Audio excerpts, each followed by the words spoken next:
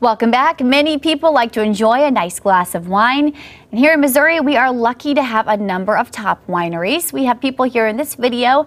They are at a winery in Defiance. Last year, Americans purchased more than 4 billion bottles of wine. France follows with 3.6 billion bottles. And if you are looking for a gift for the wine lover on your list, you can stop searching right now. For more than 25 years, the Sotheby's Wine Encyclopedia has been a beloved resource for wine enthusiasts around the world. Now joining us is Sotheby's wine expert Jamie Ritchie on behalf of National Geographic. Thank you for being with us, Jamie. It's a great pleasure. Thank you for having me. So, Jamie, it does seem like people are drinking more wine these days. Has any of that been impacted by the pandemic? Are you actually seeing a higher amount of sales right now? We certainly are from our retail business, because everyone is not able to go out to restaurants, or not able to travel or go to hotels, and so everyone is consuming more at home. What we're seeing is that they're going back to their old favorites and enjoying those, but they're also being more adventurous, and they're looking at different grape varieties, different producers and different regions, and exploring those and increasing their wine knowledge. So this book is a perfect timing.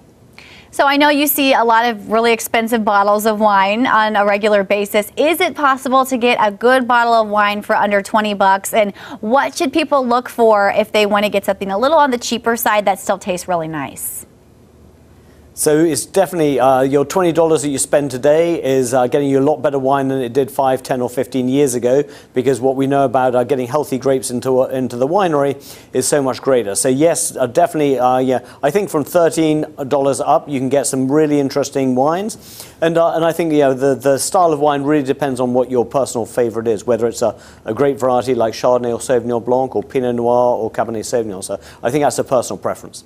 I'm curious about these wine auctions. So they're getting more popular. Is this something that just collectors do, or do people actually get the wine and enjoy that wine they get at these auctions? So we're seeing a lot of younger people coming into the auction market. That's we're now selling digitally online rather than in live auctions. So that opens up the market to a broader, younger audience all around the world.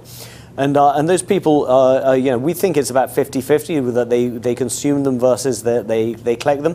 But I will tell you that we sold the most expensive bottle of wine for $558,000, a bottle of Romney Conti 1945. And the buyers of that bottle have every intention of enjoying it and consuming it and having a fun evening. All right, great information. Thank you so much for being with us. We've learned a couple things, and we certainly appreciate your time.